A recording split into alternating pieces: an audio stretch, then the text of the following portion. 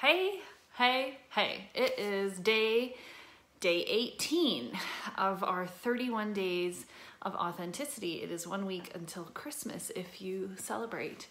And so today, if you remember yesterday, I listed out what I see as 3 choices when we're in a situation where we have wronged someone, and underneath that, we generally feel like we've been wronged or we've been hurt in some way.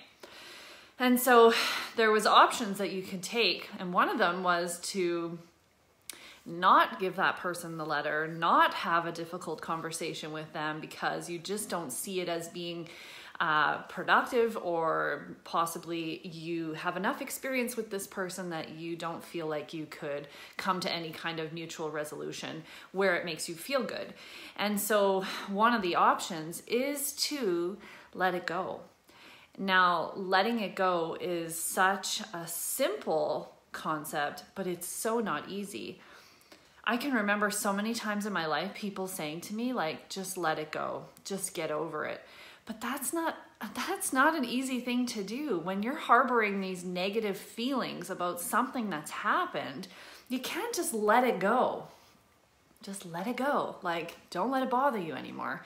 Well, sure, it's all fine and dandy to say that, but it is really difficult to just release yourself of the hold that pain can have over you. But what happens is that it grows and it builds into anger and resentment and hate and rage if we don't deal with it. So it's not that you can't let it go, it's just that it's not an easy thing to do, but it can be done. Finding forgiveness is one piece of letting go. Forgiveness is something that a lot of times we have resistance to because we don't want to let that other person get away with what they did, right? We don't want them to get off the hook. We don't want for them to think that what they did was okay, or for us to look weak because we're not fighting back and we're not, we're not still mad about this thing that happened. We don't want to be show that we're like accepting of this poor behavior, and that's not what forgiveness is. Forgiveness is not about letting that person get away with what they've done or accepting it or saying that it's okay in any way. It's not about dismissing or invalidating your pain and your hurt, because those are things you need to go through as well. If you've been hurt from someone, you need to allow yourself to explore the depths of that pain and what the meaning is behind it, what's layered beneath it, why did it happen, be really curious about it. But letting go is about you. Letting go and finding forgiveness is about releasing the hold that this anger and resentment and pain can have over you. It's like when we hold on to all of those things, it's like taking poison and expecting that other person to suffer. It's not how it works. They're not suffering. You are. When you're holding on, you're the one that's suffering. So finding forgiveness and letting go is about you. It's about releasing the hold. It's about unchaining yourself from all of this that's holding you down. You can't be truly authentic in your life if you're holding on to pain and hate and hurt and rage and anger and resentment. You can't fully live a high vibration, a high energy, a fully authentic life if you're holding on to this stuff. So we need to work through finding forgiveness.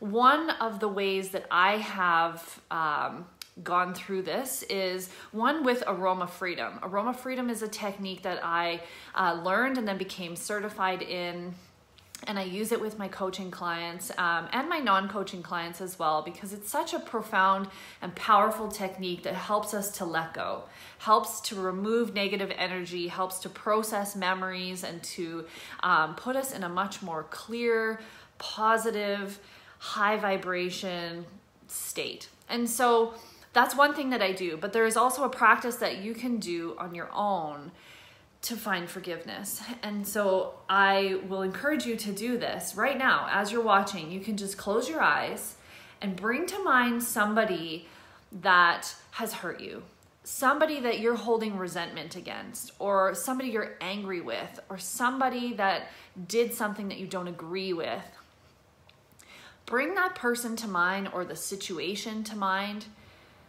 It could also be you.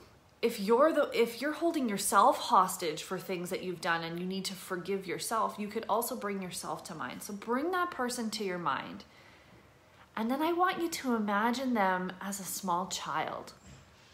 Imagine them as a child and see them as you would see a child, with compassion, with understanding, with acceptance. And then I want you to mentally say, I forgive you. As you see this person as a child, in your mind, say the words, I forgive you. When we can see them as a child, we can see that when people are hurting others, it's because they're hurting inside themselves. A small child doesn't understand.